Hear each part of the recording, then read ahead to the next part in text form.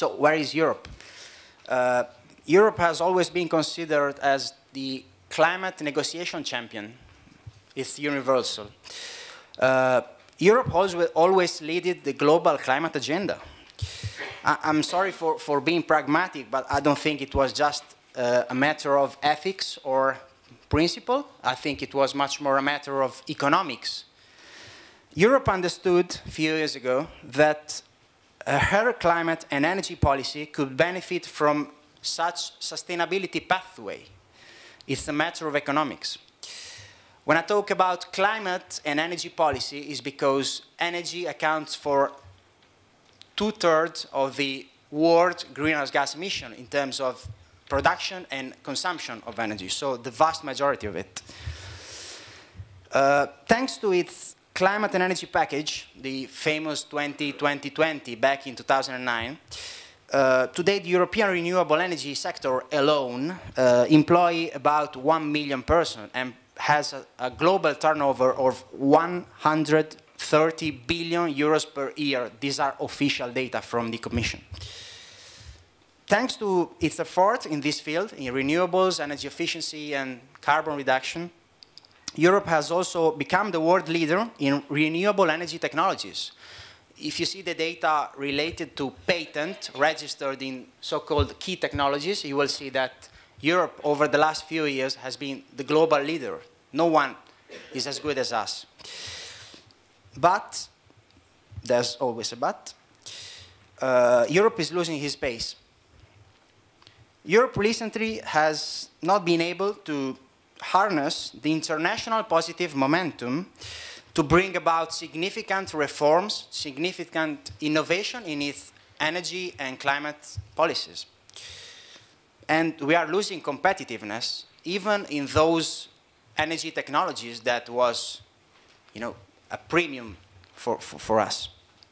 Today, Europe imports 90% of its crude oil, 90%, 66% of its natural gas, 42% of its coal and other solid fossil fuel, and more or less 40% of its nuclear fuel. These data are, again, official. This cost us about 1 billion per day, more or less 400 billion a year, if you see the magnitude of this number. The energy import dependency from outside also strongly, obviously, affect the security of our energy supply, as 2009 gas crisis taught, as recent Ukraine crisis is teaching. In perspective, we might think to buy more gas from US that is starting to export natural gas thanks to the shale gas revolution. US is now energetically independent, which is quite a huge revolution if you think that from a geopolitical point of view.